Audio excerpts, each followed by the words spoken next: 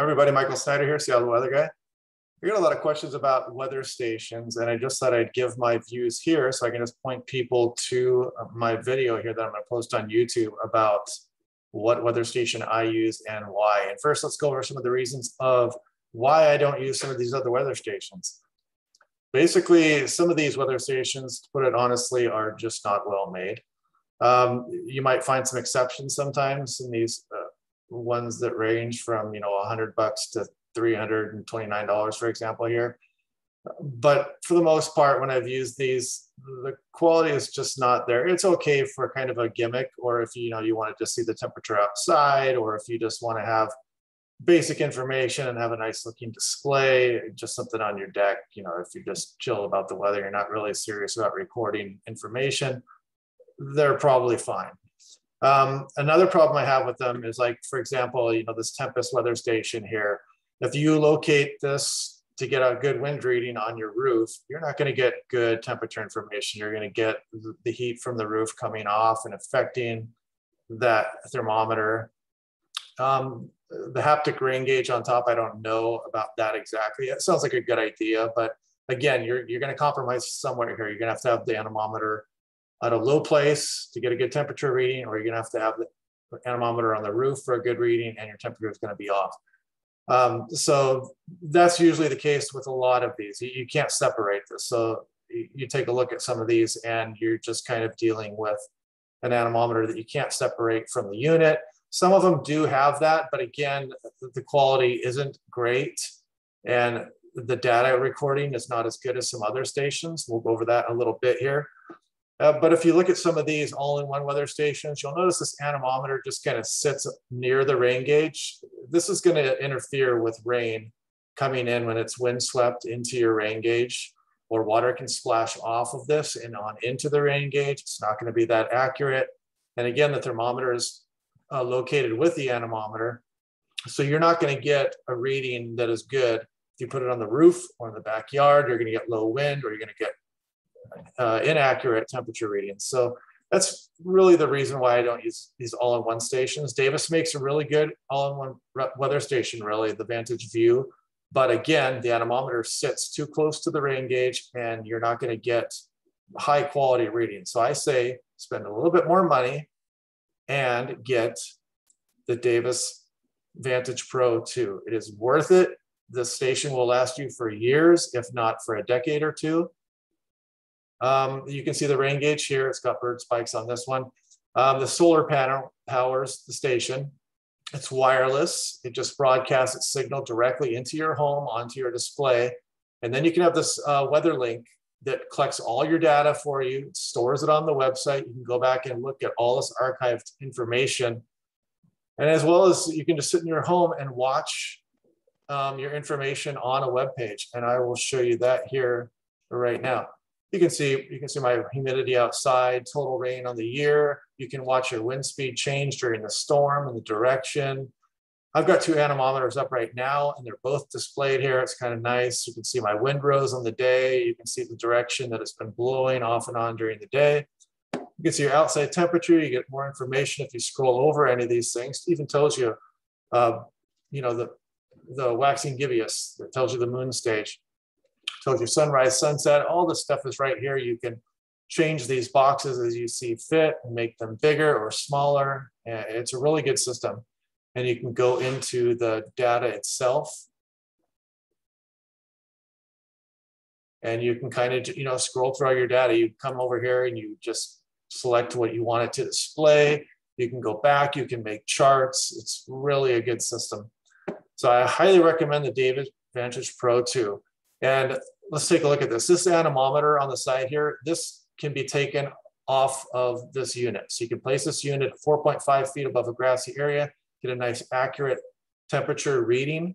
Your rain gauge is not going to get interfered with by high winds. You put the anemometer on a roof, or you put it on a large pole, and you're going to get a better anemometer, a better wind reading. It's just a better location, a better setup. You will have to buy a separate unit to broadcast that anemometer signal to your weather station. But it's well worth the cost. These stations are extremely robust. I've been using them for 25 years now. I've compared other weather stations, and they're just nowhere near as capable as the Davis. And here is the actual WeatherLink setup. This is kind of is like a plug and play thing. It hooks to your Wi-Fi and it sends all this information directly to the WeatherLink site, and it stores all this data for you. I've got data back to 2008 on this site. It's really amazing. I can access it anytime I want. I can chart it any way I want. It's really nice. So here I'll show you, actually let's do this first. This is just some of the website information here. Here's the console display. And you take a look at this console here too. This one is not as good as the Vantage View also, but the Vantage View console is compatible with the Davis Vantage Pro 2. This one is just fine. It'll do just fine, but I like to go with this Vantage View console here. It tells you like some key things. You're storm watching and your wind is blowing outside. You want to see what the last gust is. Instead of just clicking on the high and low button, you're only going to see the high gust of the day. You heard a big gust, you want to see what the last gust is, it shows you that stuff. So the Vantage View console is a little bit better than the main Vantage Pro 2 console. And going on into, there's this picture of it. But yeah, that's the main reason why. You can co-locate sensors. You can add, for example, air quality sensor to this. You can add soil temperature, leaf moisture. It's great for farmers. It's a really nice station. I mean, it's going to cost you, you know, $600, but it's better to pay twice the amount than it is to pay $329 on a cheaper made station that you're not going to get good information.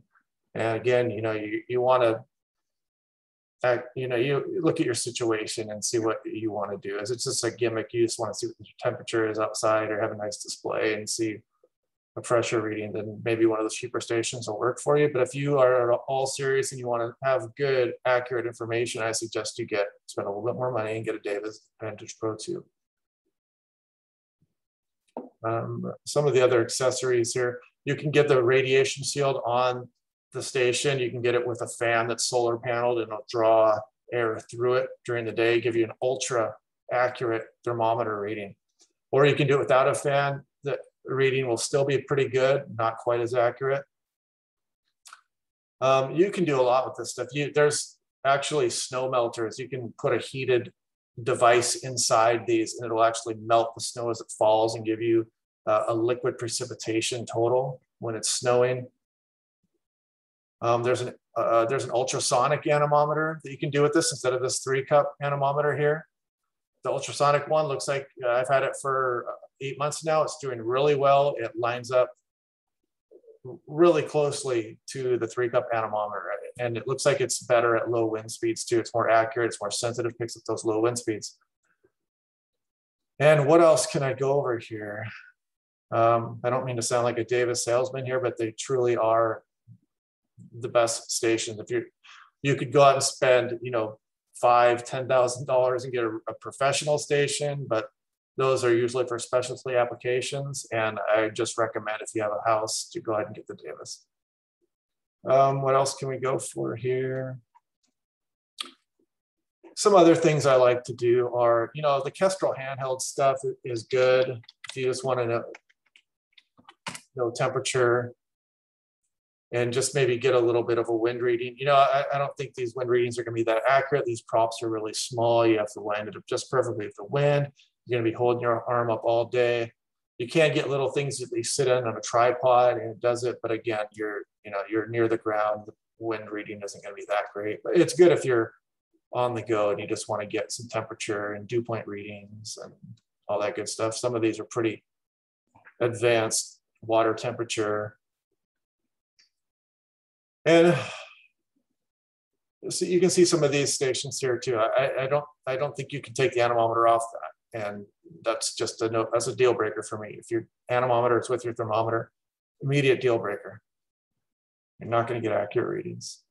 I like these Kestrel drops here too. I use these for my research stuff. I put these in actually white PVC because I noticed that if these ports get blocked with moisture, it can screw up the readings a little bit. So I put these in white PVC. It works really well.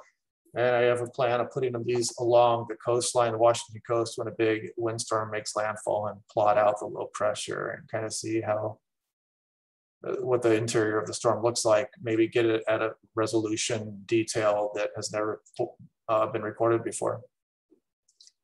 But yeah, so that's what I go with. I go with the Davis Vantage Pro 2. And, you know, if you guys want to contact me further, you can even ask me about setups. I've set up numerous weather stations of these. I set them up in Snohomish, friend's house in Everett. I set up Crestview Air Park, Green River. I've done my own house. I've done other friends' homes. And if you guys really need some help on setting these stations up, go ahead and message me on Twitter. And that's where I'll link this video.